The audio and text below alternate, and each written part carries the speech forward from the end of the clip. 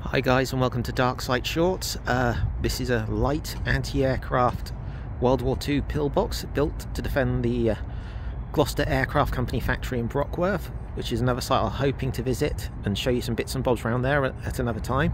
It's on the Perrybrook development, so this isn't going to be one you'll be able to access for a while, and hopefully when the development's finished it'll still be in place and we'll have some type of monument and it'll be cleared up.